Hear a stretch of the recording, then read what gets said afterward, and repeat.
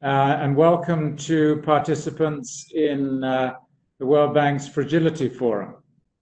Today's discussion will be on Afghanistan and is entitled Afghanistan Crossroads. Today, after 4 decades of conflict, Afghanistan finds itself at yet another of its many critical junctures. A number of factors are in play at the moment.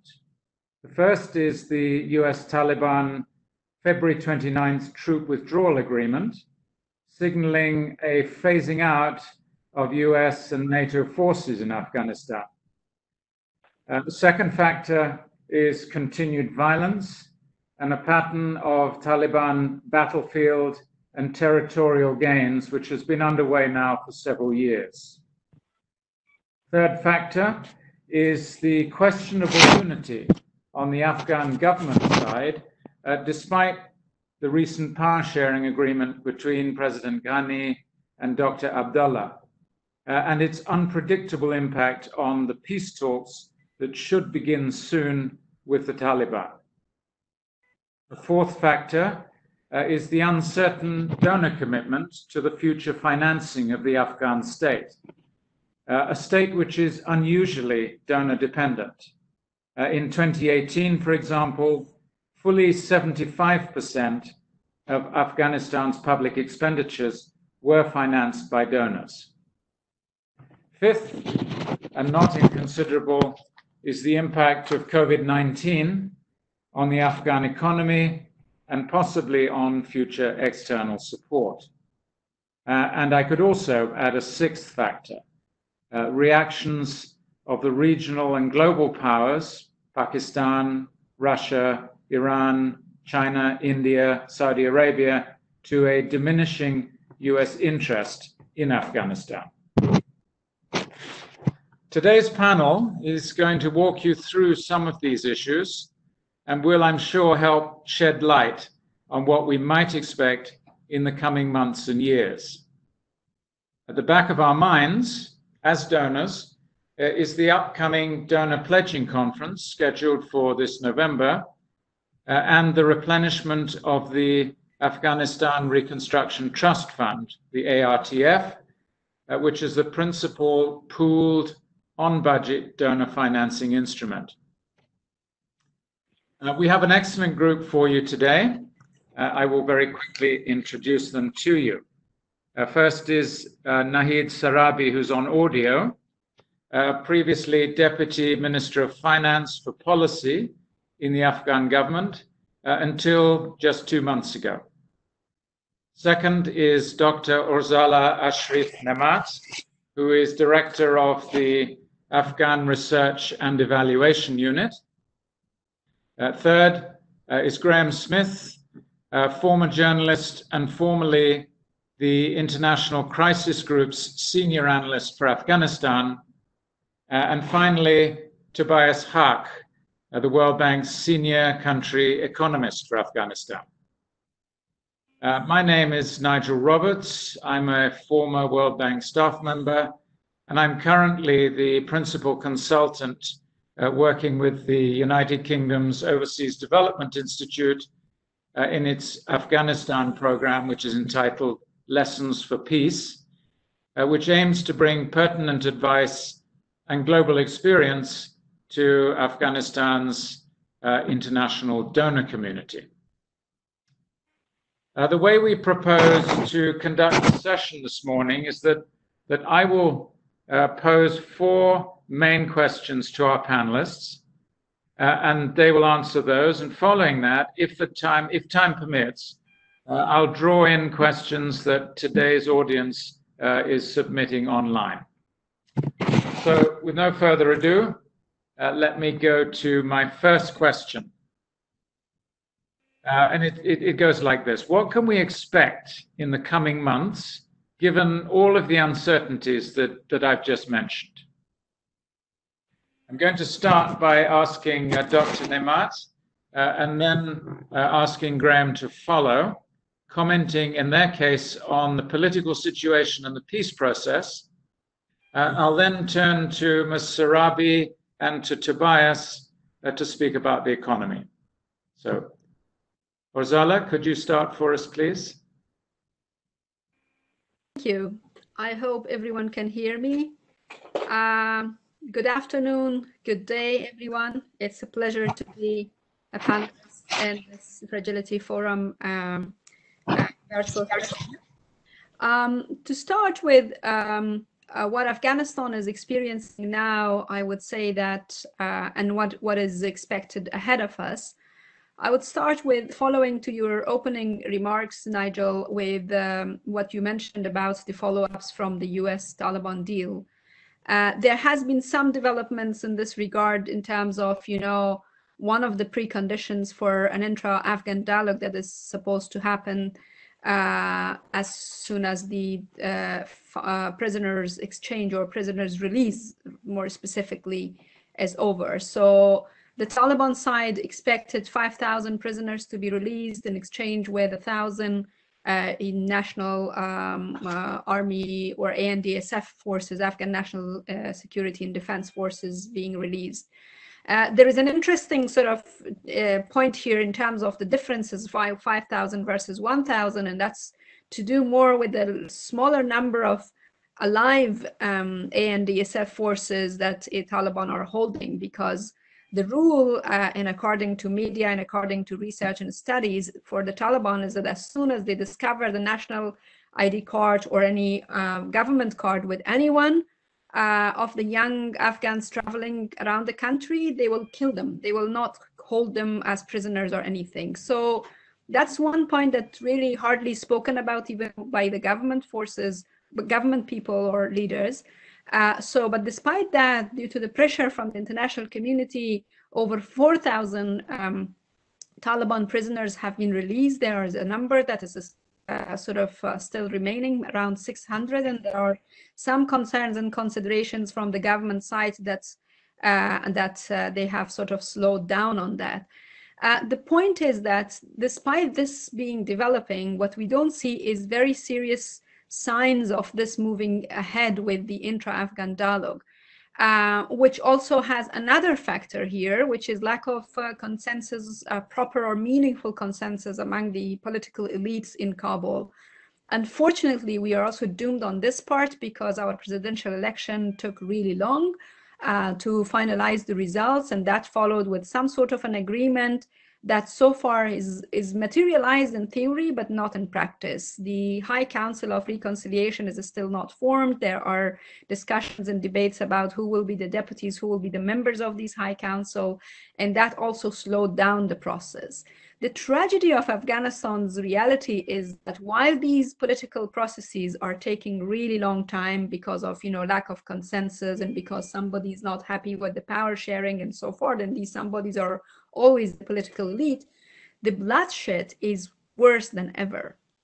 There are suicide bombings, there are coordinated attacks, there are IED attacks that are taking dozens of lives every day. Unfortunately, in the last few months, since October 2019, over 400 casualties were there, with over 170 killed and 270 or so injured, according to Human Rights Commission numbers. These could be higher because sometimes people are killed and being targeted and they are not counted because they are not registered in a hospital and so forth. So the current situation post the US Taliban deal, what we can see is that violence has intensified over Afghans, these Afghans being civilian, being also Afghan National Security Forces. They're all targeted, blanketly, like before, no changes seen on that part. There were a few periods and phases of reduction in violence, but not, unfortunately, over the Afghans. The reduction of violence is more meaningful when you look into the numbers of international military forces coming under attack. There has been a significant reduce in attacks over internationals.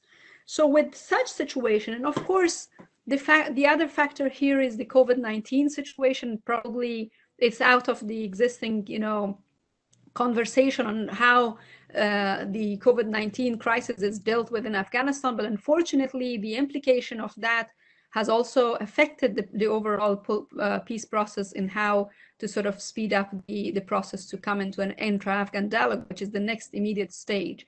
What we don't see here is a dialogue directly happening between the Taliban and the Afghan government and the rest of the political leaders on prioritizing the ceasefire. We don't see any sort of serious attempts towards that, despite the call from the people, despite the call from the nation, and also what we are sort of expecting in the next few weeks or hopefully not months is an immediate launching of this conversation and coming to an agreement on an immediate demand for ceasefire, because the violence is taking lives every day for a kind of a war that is not a choice for anyone who is losing their lives, whether young, old, rural, urban.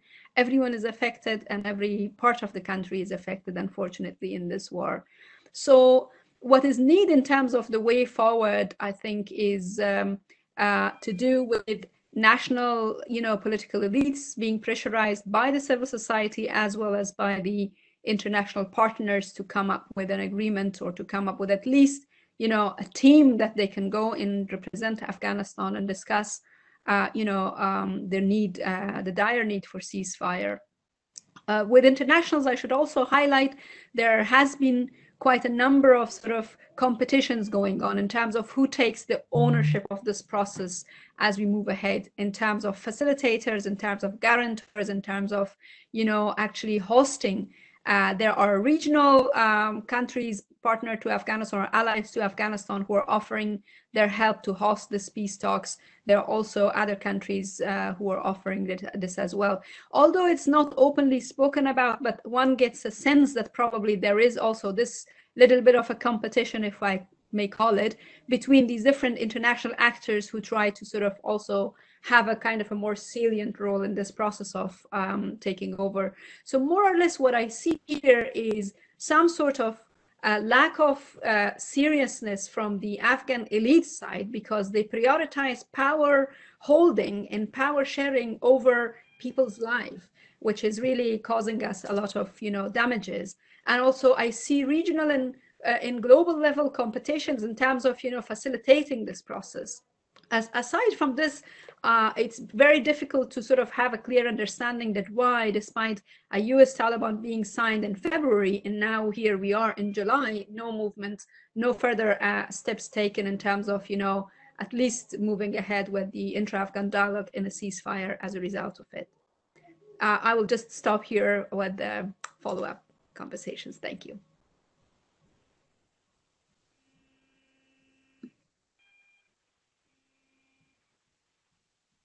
Graham?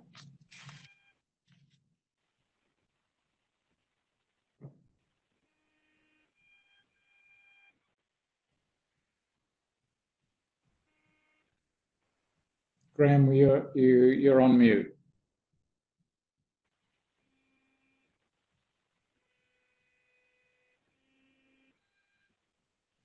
Okay. Just a moment here.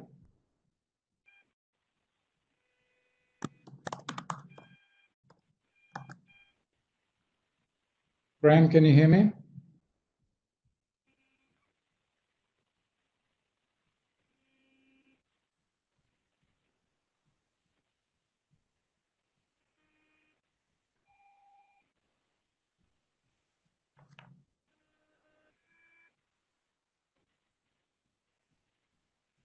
Graham, can you hear me?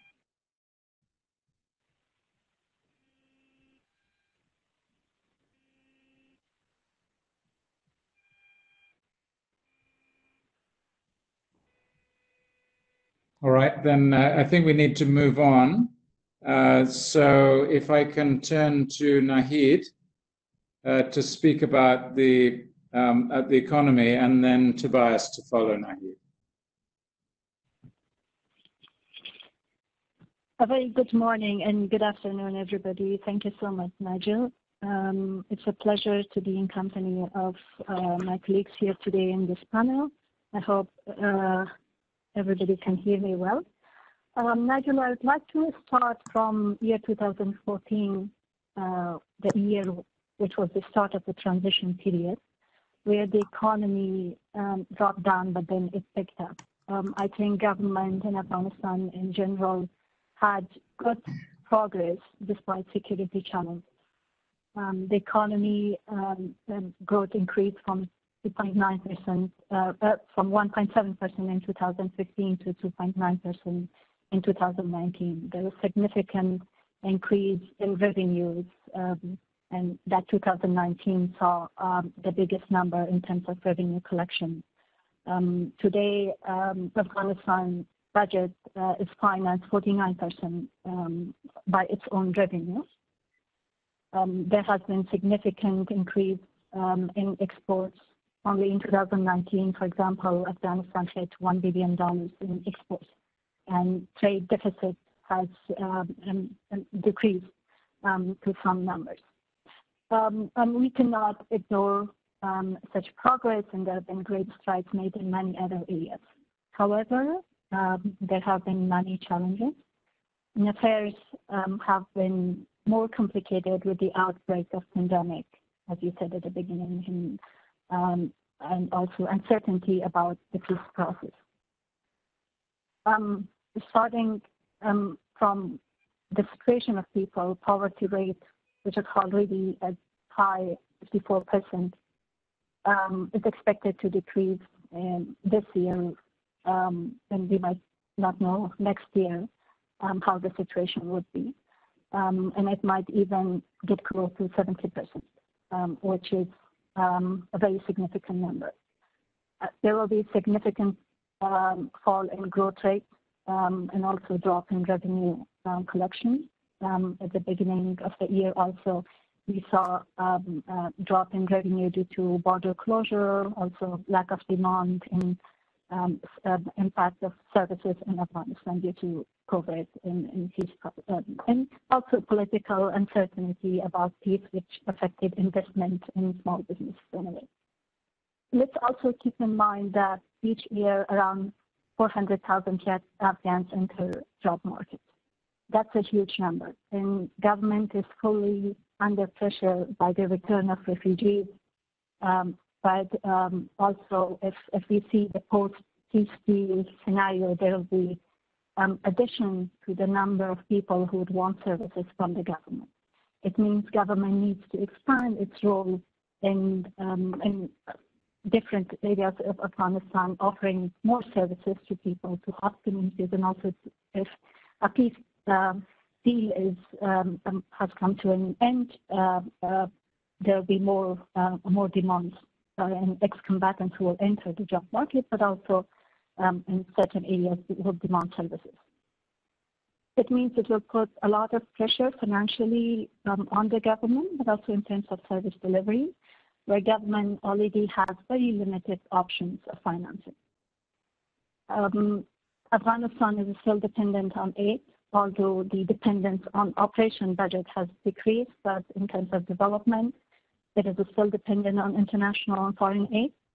And given that scenario, that international commitment, aid commitment will expire this year. From the last commitment conference we had was a Brussels conference. So there's a need to rethink about how these resources will be used. There also have been many talks about declining aid. Afghanistan will not enjoy the amount of aid that it used to in the previous years. For example, in 2010 or 2011, where there was a peak in terms of aid receiving. And in a nutshell, I would like to say, as you alluded at the beginning of the 2020 November conference, both government and international community need to make very hard choices and need to make cautious choices in what will be the areas of investment. If in the current scenario, I don't think will be much sustainable for long. Thank you so much. Tobias? Thank you. Yes, I think that was an excellent summary of the current economic situation from Nahid. So I don't actually have a lot to add. What I would say, I think, really is that the big picture is that Afghanistan's economy has been growing too slowly to really reduce poverty since at least 2012. So even if we have 3 or 4% GDP growth a year, when the population's growing by about 3% a year, we're barely making progress. And because of that, we've seen the poverty rate increase from 38% roughly in 2011-12, all the way up to 55% in 2016-17. And we think during the COVID crisis, that number could reach as high as 70%. So we're going in the wrong direction in terms of poverty, even with this stable 3-4% GDP growth rate before the COVID crisis. Because of COVID, we now think the economy will contract by about 5% in 2020. And the pace of the recovery really depends in terms of the pace of getting the pandemic under control and the broader international conditions. So the recovery is going to be difficult. It's going to take time. There aren't big new sources of growth ready there to be mobilized. And I think a lot of the businesses that have closed down during the pandemic, they're not necessarily going to be in a hurry to reinvest and put new money into an economy where there is such great uncertainty. So forward-looking, I think what that really means is from an economic perspective, when you're talking about a peace agreement or a transition again in Afghanistan, people talk about a peace dividend. They talk about how peace will be some kind of key to growth. Obviously, if we really eliminated violence and achieved broad security, that would certainly help growth prospects. But starting where we are, we're in a very uncertain position. It will be very unclear what that future growth trajectory is under any circumstances. And I think that, as Nahid has laid out very, very well, really a lot depends on the extent of international grant support. Grants are funding 75% of public expenditure. They're funding 90% of security expenditure. The trade deficit is over 35% of GDP. So we have imports of roughly $7 billion, exports of about $700 million. So a huge gap there. And really, without the grant support, this is going to be a very difficult situation to recover from. So we were in a fragile situation going into COVID. We're in an even more fragile situation now due to the economic impacts of the pandemic. And that pathway to recovery is uncertain and will require consolidated action and support from the development partners. Thanks, Tobias. Graham, you're online again now, I think. Perhaps we could just circle back and ask you to give us a sense of what you see coming up in the political and peace process sphere. I thought that, as usual, Dr. Sarabi gave a very sweeping tour d'horizon, quite a rigorous overview of the political situation. I might just add to her summary that, the status quo is terrible. And so the prospect of disruptions to the status quo could be quite negative, or it could be positive, in the sense that over the last 15 years that I've been covering Afghanistan day in, day out, you could predict what was going to happen next with a fair bit of certainty. There was going to be more bloodshed the following year. That was a very safe and easy and unfortunately always correct prediction.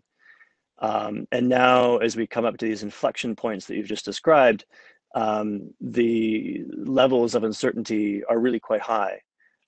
We don't know whether we'll get through the last few hundred prisoner releases and get to talks between the Afghan government and the Taliban as planned in Doha.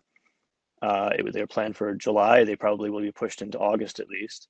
When the donors come to this meeting in the fall to plan assistance for Afghanistan, they come under conditions we've never seen before, with a global pandemic and stress on aid budgets in all contexts around the world.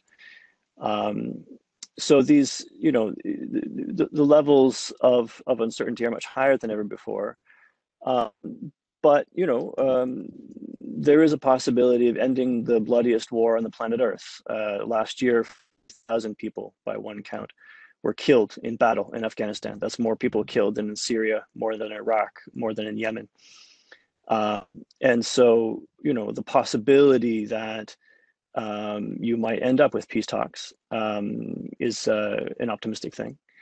I think major steps have been taken over the last 2 years that get us closer to peace, because as Dr.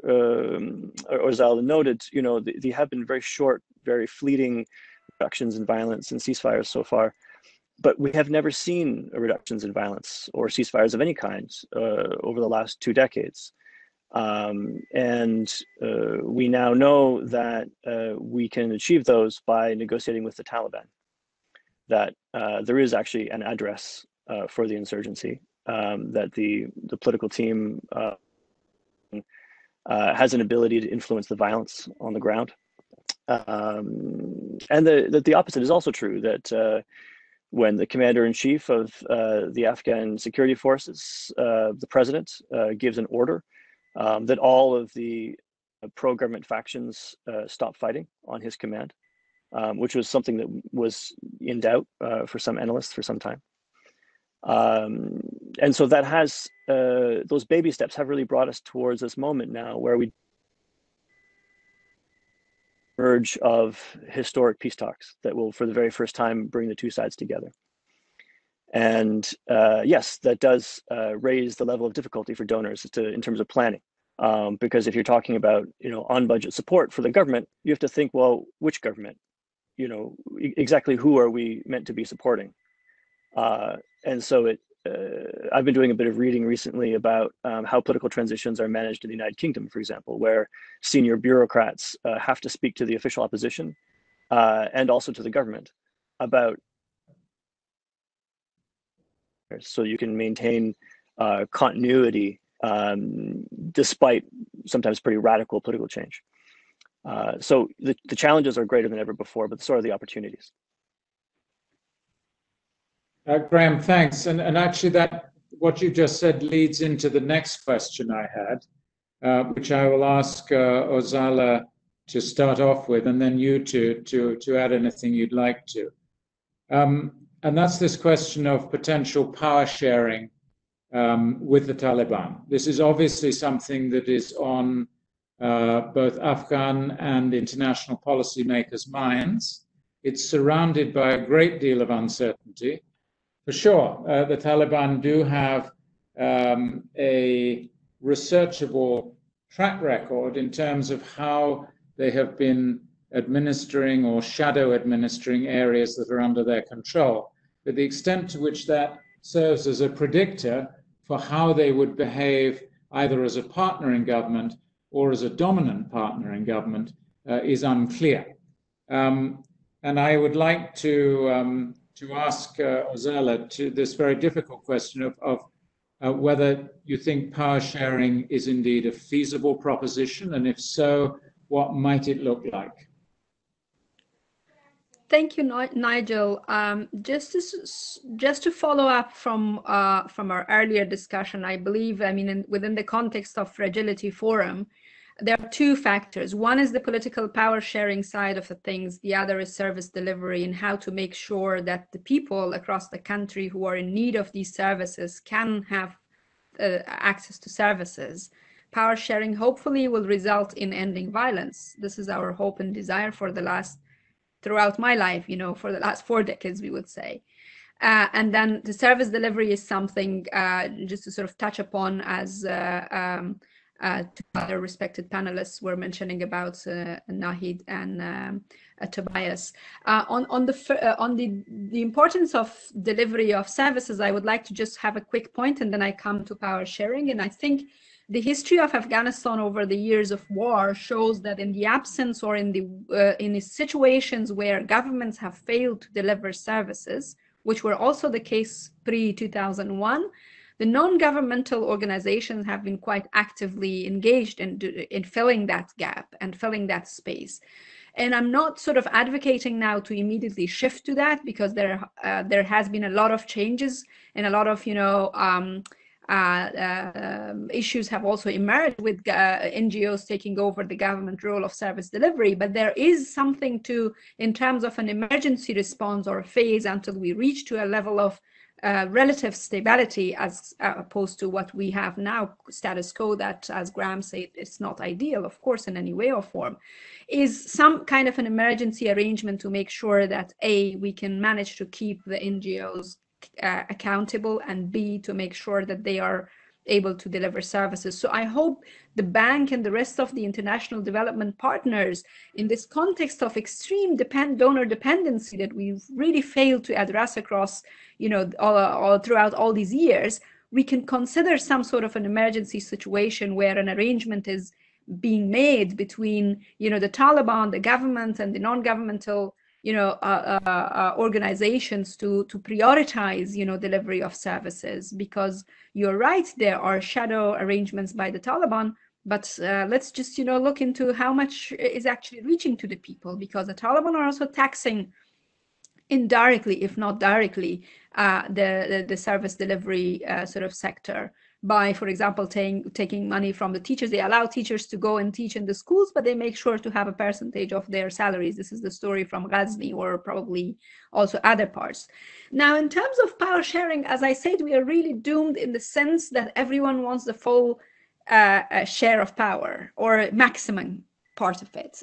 This is the case, unfortunately, with the political elite in Kabul, who enjoyed, a kind of a very enormous amount of funding that was received through international contracting business and all that, and also through, other illicit networks, from drugs, to which we, have, thorough research and studies about. My organization is doing a lot of work on drugs, AREU, and that shows how much everyone is earning. And these everyone is including the Taliban, but also including some powerful, figures that are probably affiliated, not necessarily with the insurgency and the Taliban, but also are part of other networks, including those in power. So there is that illicit economy activities that is really sort of significant, and it's also feeding this whole situation of war and violence ongoing. Within this context, I think the only two sources of hope could be a stronger pressure from the local communities, from the local civil societies, who are unfortunately also are getting a little bit into politics in Afghanistan, in terms of, the similar ways of competition over whose voice is more important than the others and so forth. But there is a need for sort of more mobilization of the people to have a stronger voice towards peace, both voices towards the violence that is happening against the Taliban, but also the voices against the violence that is happening by the government, which is also an unfortunate reality. The intensification of violence is not one-sided. The Taliban cause violence, the government responds through violent attacks, which is also causing, civilian casualties and everything.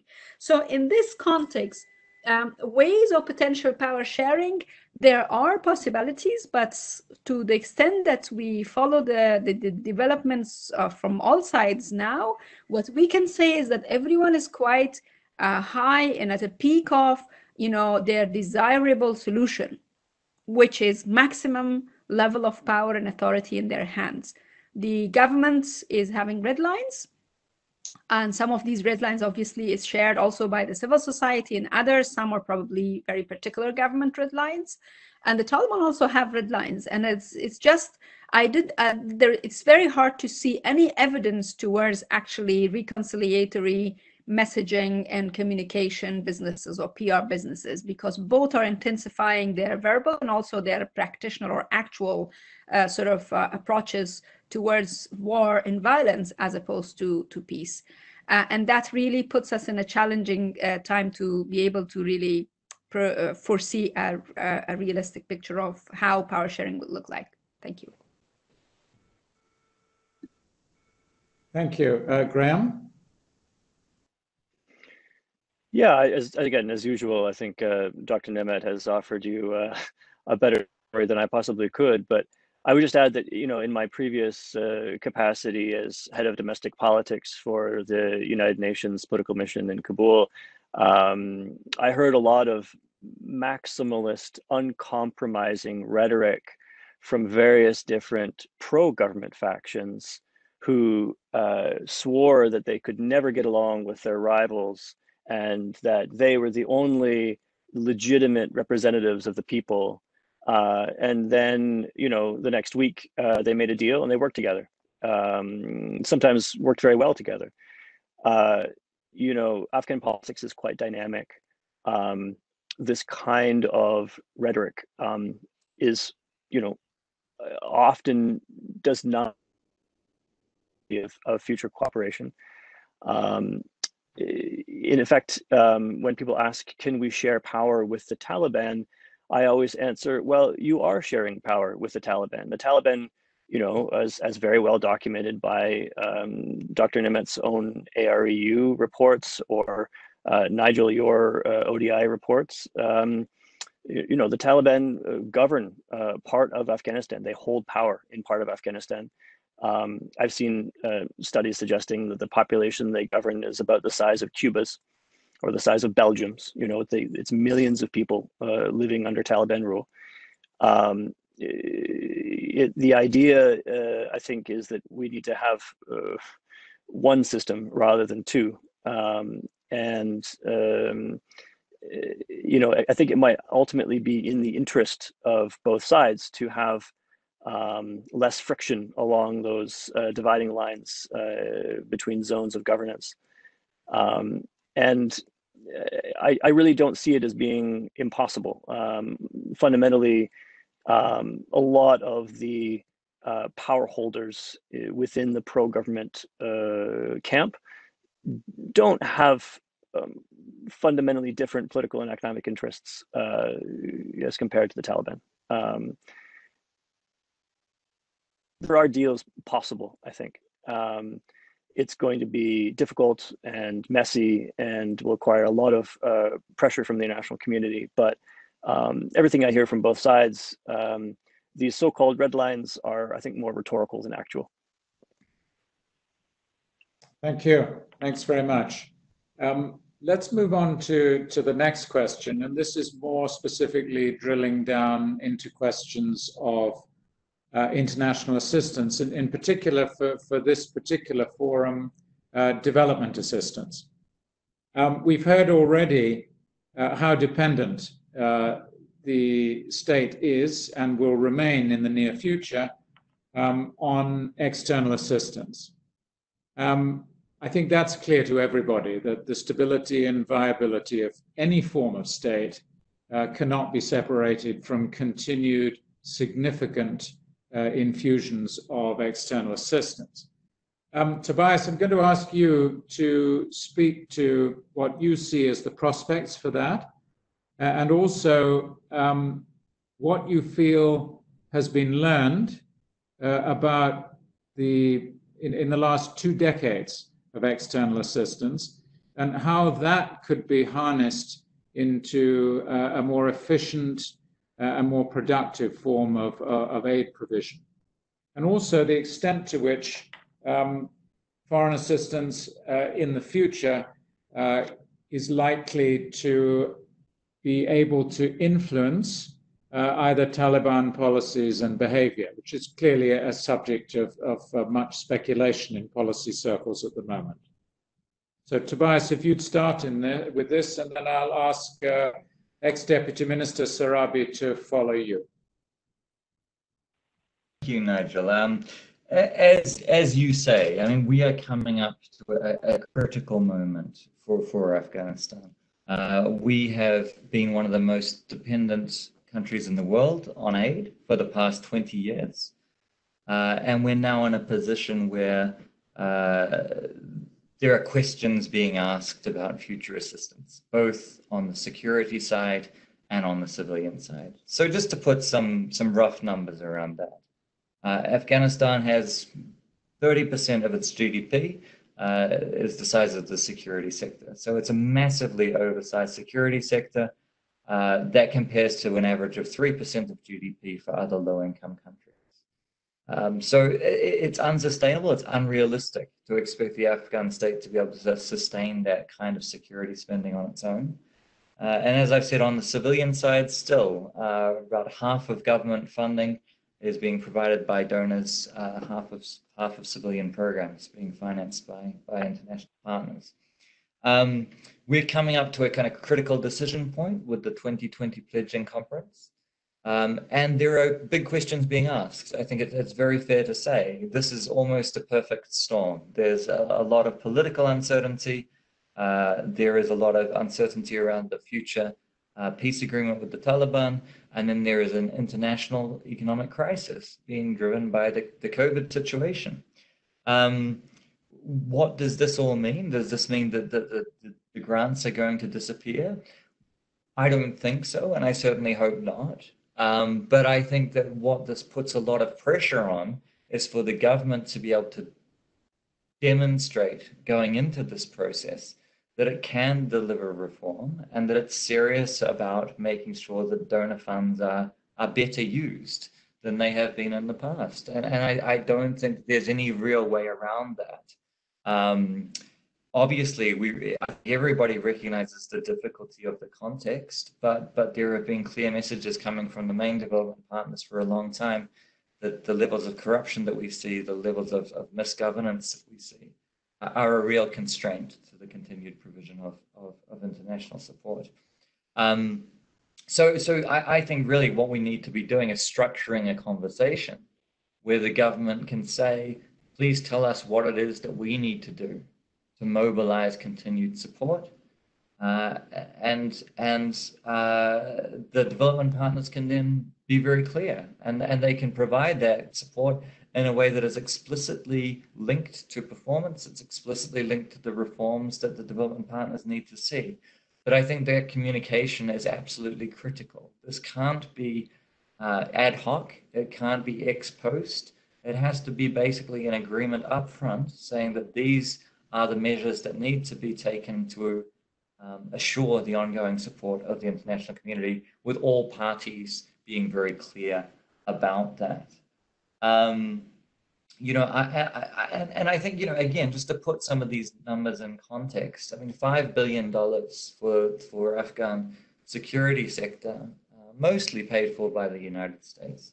It sounds like a lot of money, but if you compare that to, for example, the overall US defense spending, whereas you're, I think, in the range of $700 billion, this $5 billion a year really does not come across then as a massive investment in terms of the impact that it can have and maintaining state stability, maintaining a viable state, continuing to support an economy that we've been working to sustain, working to strengthen over the past 20 years. So these are big numbers, there's no doubt about that, and the international community is in a difficult position with many competing claims on resources. But in the grand scheme of things, and in comparison to the investments that have already been made over the past 20 years, it's really important that we sustain this investment. And I think that there can be no doubt about the gains that have been achieved through development assistance over the past 20 years. If you look at school enrollment rates, if you look at infant mortality, if you look at immunization rates, pretty much all of the social indicators, fertility rates falling, all the rest of it, we've seen these development gains really improve, basically due to the provision of international assistance through a functional government that's been led by a mixed capacity, but with the capacity, demonstrated capacity to deliver.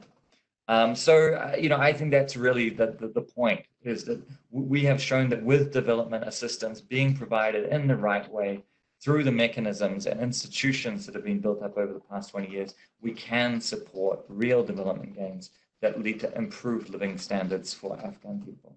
And I think what's really important is we make sure that that gains are sustained, that support is provided through real communication about what needs to happen to maintain those gains on both sides.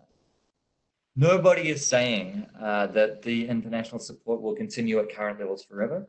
I think there is a general understanding that international support needs to decline over time and Afghanistan needs to move towards self-reliance. The real question is about the pace of that decline, making sure that it's realistic and making sure that it's staged in a way that expectations are clear on all sides. With that kind of trajectory, a gradual downward trajectory of international support, the gains can be sustained. If we're looking at a rapid reduction in support over the short term in the middle of an economic crisis and in the middle of a potential political transition, the risks of losing the gains over the past 20 years are enormous. Your final question on influencing the Taliban through international assistance. I think that is a critical question, and I think that's one that many in the international community in Kabul are thinking about. The critical element to me, and I think this comes back to some of the things that Dr. Nimat was saying as well, is that ultimately power brokers on both sides will be making their own decisions and their own calculus. And any peace agreement between the Taliban and the broader Afghan society will not be determined by international partners, it will be determined by Afghan. And that is as it should be. But I think what is going to be very important is that the international partners make clear what their conditions are for ongoing assistance and make sure that the Taliban understand that if they wish to take a hard line on certain ideological issues that are of concern to them, it will come at the cost of reduced international support, which will have a real impact on the living standards of Afghans under a government that they are moving to take a stronger within. And I think that will have very clearly acknowledged implications for their legitimacy, for their capacity to govern. So that is to say, I don't think anyone really knows what the extent of our leverage would be or how receptive the various parties would be to that kind of discussion. But what is very clear is that the discussion needs to be had. And again, the expectations need to be realistic about the kind of international support that could be provided under various permutations of an Afghan government, including a greater role for the Taliban. Let me stop there.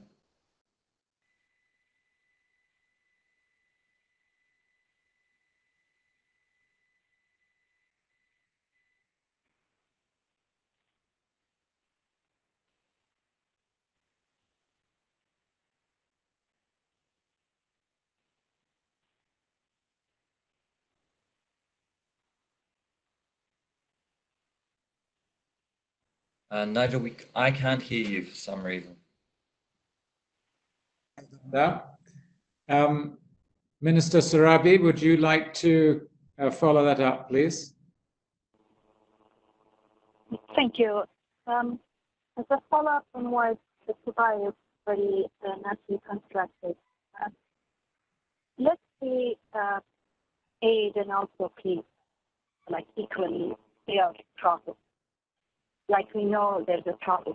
Peace can't happen overnight, can't happen with signing to paper. It's the same thing with any development process.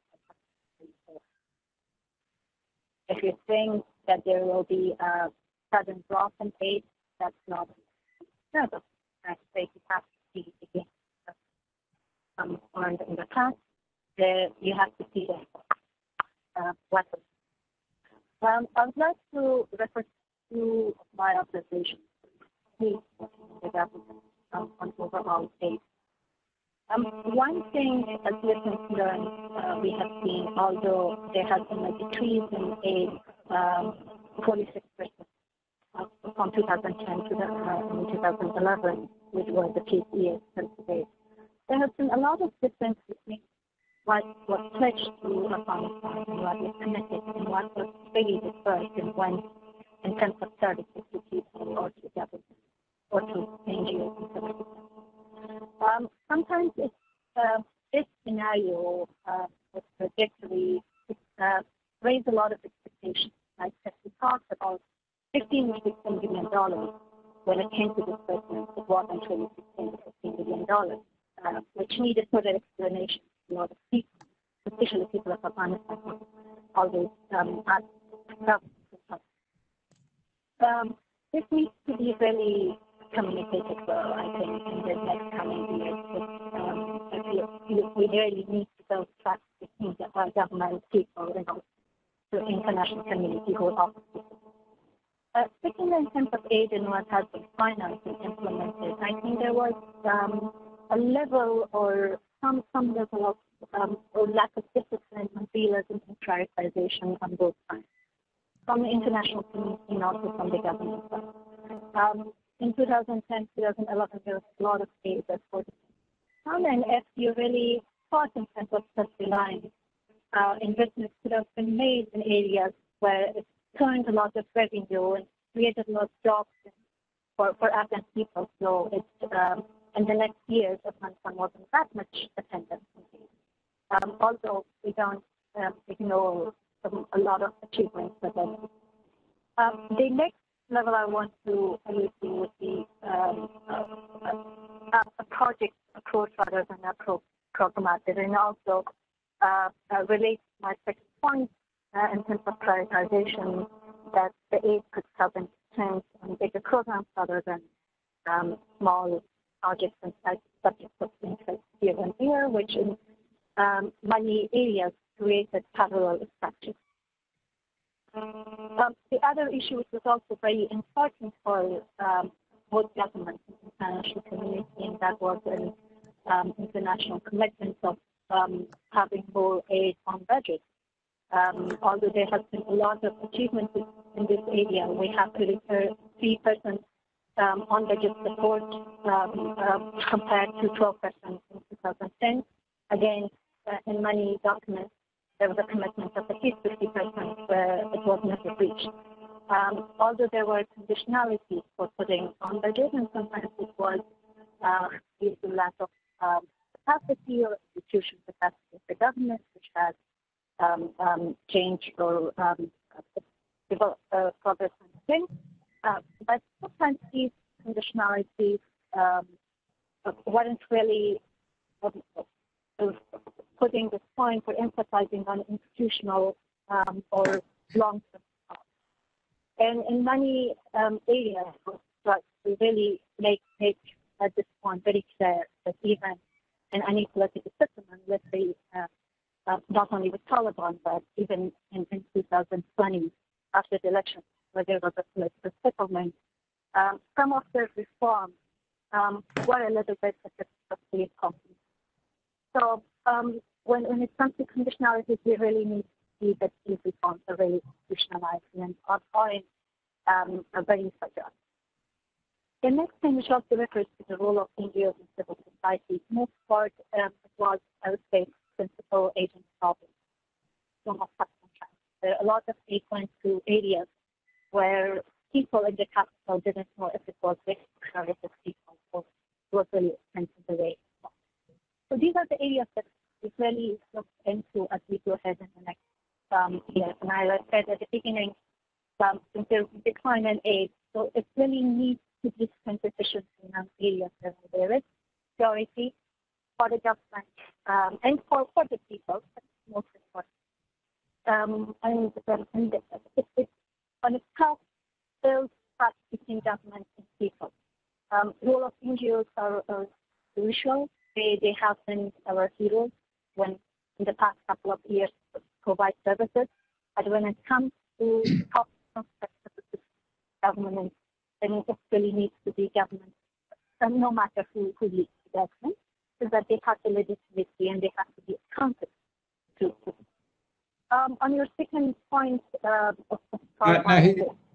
Nahid, we're having a bit of trouble hearing you, and we're also reaching the end of our time. So if you'll allow me, I'll just move on here.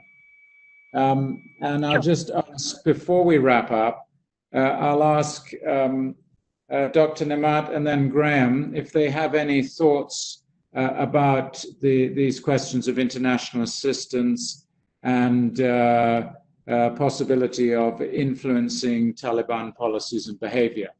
If you have a few comments you can make on that, and then I'll bring the session to an end. Thank you, Nigel. Very quickly, although I have just mentioned my remarks in this regard in terms of, the emergency nature of prioritizing delivery of services, what I say first, as we speak, the humanitarian organizations on the ground are already talking to Taliban, and they are also, having their access level sort of talks and negotiations with the Afghan security forces. So as we speak, this is something that has been happening and is happening, and I hope that would not be mixed with the political processes that we are talking about in terms of, the Taliban structures and governance and all that, because with due respect to the research being done on that part, I find it a little bit too sophisticated to imagine for an insurgency group to have such very regular level of, governance mechanisms in place. I know there are ad hoc arrangements on the ground, but not necessarily very highly sophisticated. I think if from the humanitarian perspective, the priority should be that while we predict clearly that there will be more violence and there will be an intensification of violence, unfortunately, then we have to also prepare to make sure that people on the ground can have access. So one option, as I mentioned, would be this, arrangement between governments, Taliban, and the non-governmental sector to see how that could be filled. But more than that, I would just leave it to Graham probably to sort of explain from their point. Thank you.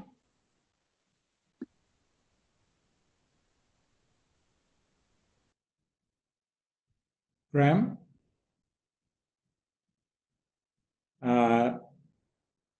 Graham, we can't hear you again. Having problem with the connection.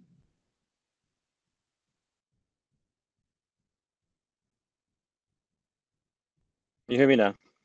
Yes. I was just going to say I strongly agree with Dr. Nima that donors should consider a sort of emergency footing for their assistance in the upcoming round. I mean, a lot of the development thinking around Afghanistan has been exceptionally long-term, dreaming of the construction of pipelines and energy corridors, et cetera. And those are all very good plans. But look, in the short term, you are still dealing with the world's biggest war. The number of people dying of COVID is difficult to estimate, but it is exceptionally high. The humanitarian needs in Afghanistan may go up in the short term. And one of the advantages of humanitarian assistance is that it has these sort of principles of impartiality and neutrality that might help the donors to navigate a very politically complicated situation while the Taliban and the palace try to hammer out some sort of new government structure. So yeah, high level uncertainty, and I think Orzal is right that we might need to figure out sort of bridging mechanisms that get us from here to there. Thank you. I'd like to actually add a word of caution there. I think that there may indeed be a tendency for donors to feel safer in financing what they would see, broadly speaking, as humanitarian types of activity. And that could lead, if misapplied, to the neglect of critical functions of the state. I think that Graham, you, Dr. Nemad, everybody have laid out the unique nature of the challenge that donors face as they come up to these pledging rounds later in this year. But I think that they also need to bear in mind the costs of allowing the state to degrade and wither away under whosever governance it might be administered. As we all know, aid is a strange hybrid of self-interest and altruism. And so perhaps it's useful to appeal not only to the reputational cost and moral obligations that donors have of continuing to support a place with which they are so heavily identified, but also to ask them to look at their own self-interest should the state deteriorate further. And I'm talking here about large numbers of refugees, continued export of narcotics, and exportable extremism, if I can put it in that way. So there is a very strong self-interest that everybody has in preventing a degradation of the state. And hopefully that will be, donors will focus strongly on those issues as they look for what will have to be quite unprecedented and innovative ways of financing, particularly over the next 3 to 4 years. Nobody, I think, denies that there is going to be some kind of diminution in aid from the extremely high levels that have been reached in previous years. And much of the planning anticipates that and indeed welcomes it.